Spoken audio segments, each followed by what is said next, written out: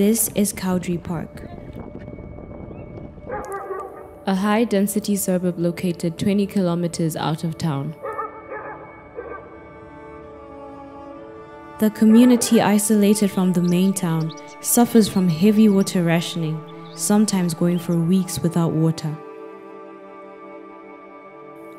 Because of the water situation and the location of Cowdray Park, there is no plumbing systems, with Blair toilets and pit latrines being the most common.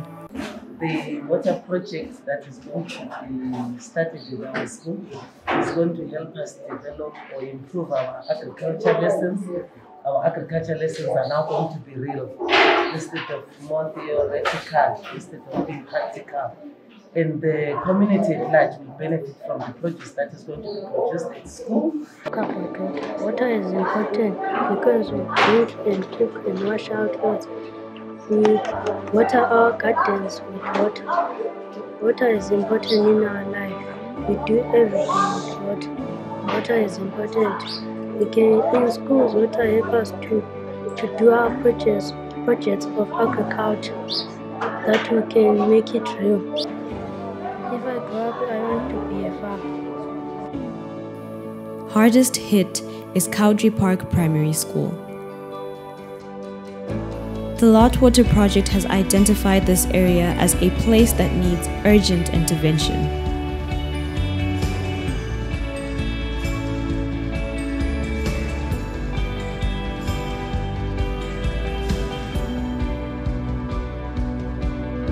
It is for a borehole which will be drilled in a place called Cowdray Park, one of the biggest wards in the city of Bulawayo.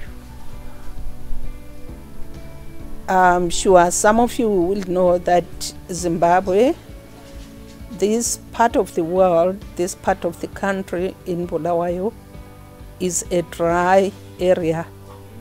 We have problems with water. Alone, we can save a community. Together, we can save a generation.